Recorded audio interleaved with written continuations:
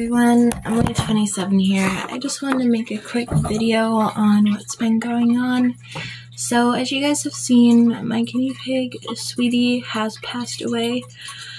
Now, this video has taken me a lot to make because this is gonna make me cry. So, yeah, I'm already tearing up. But she passed away May 29th. 2024.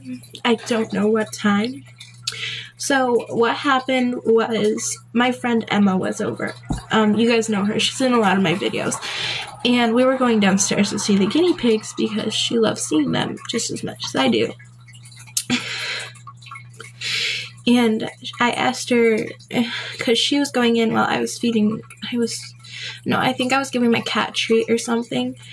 And she walks out and she's like, Emily, Sweetie's laying down and not moving. And the first thing that comes to my mind is, oh, she's sleeping. Like, I didn't want to let my mind go to that state thinking that she's dead. So, I can just remember this. I walk in there, and she's laying on her side, which she never does. She's stone cold. She's not moving. She's not breathing. And if any of you guys have lost a pet or lost a loved one and there's an open casket, you know what that looks like. And it's horrifying. I didn't cry. I was in shock. I ran upstairs to my mom and then I told her what happened. I ran up into her room. I remember she was changing. I ran up there and I was like, Mom, Sweetie's dead. She looks at me and she says, what? You're not funny. She thinks I'm joking. I say, I'm not joking. And then I start hysterically crying in the hallway. So we get her in a little shoebox. And my videos say 2021. But we actually got her in 2020. Or end of 2019. So, yeah. And so she lived to be 4 or 5. Or I don't know how old she was when we got her. But she lived a happy life.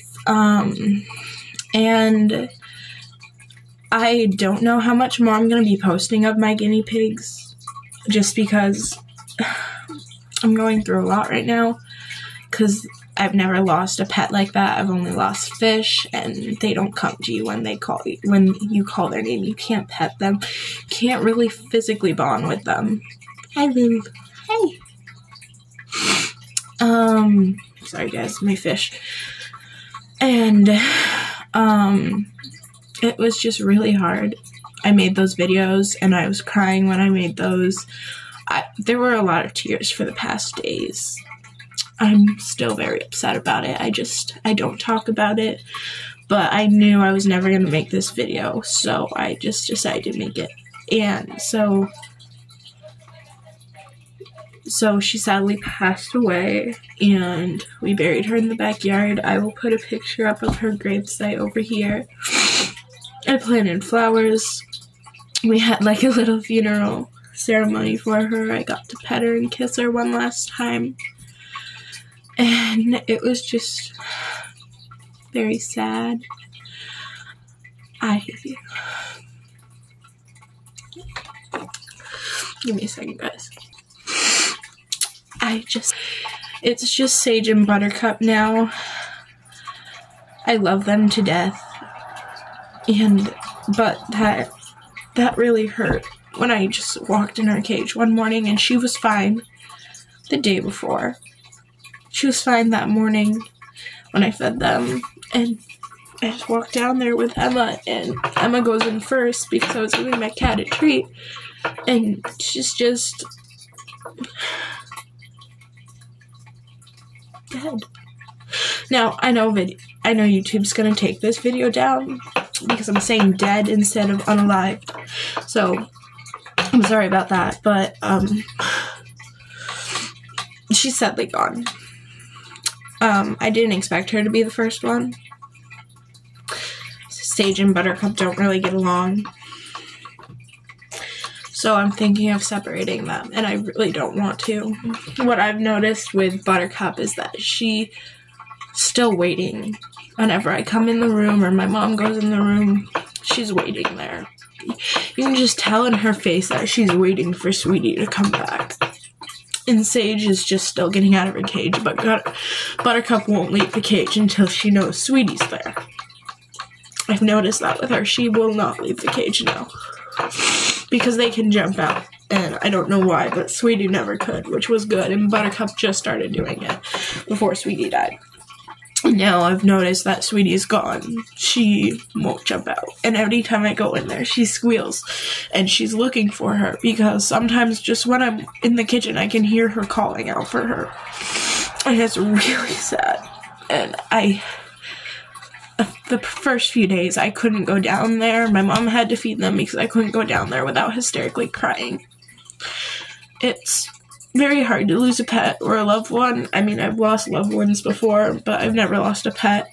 And I've only lost, like, my great-grandparents, and I never really knew them, so it wasn't that tough for me. So, but my mom got a stuffed animal a few years ago of Sweetie, and this has been helping me get through it a lot. So yeah, I'm sorry if I won't be posting really anything for a while. I know I go months without posting big videos, but I'll do shorts, and I don't know if I'm going to be doing shorts that much right now because a lot's been going on besides just Sweetie. So yeah.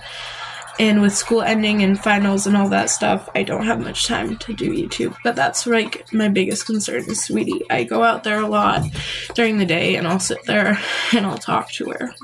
And I'll cry. And it's really tough for me right now. I've never lost a pet like that. I've only lost fish, and fish are fish. I mean, you can name them. I name my fish. I mean, some people don't, and some people think it's stupid too. But you can't pet them. You can't love on them. You just feed them and you watch them. So yeah, it's really tough right now for me. So I just wanted to let you guys know what happened, and thank you guys so much for watching and supporting me through this. I'll see you guys in the next one. Make sure to subscribe, and thank you guys so much for your support. Bye.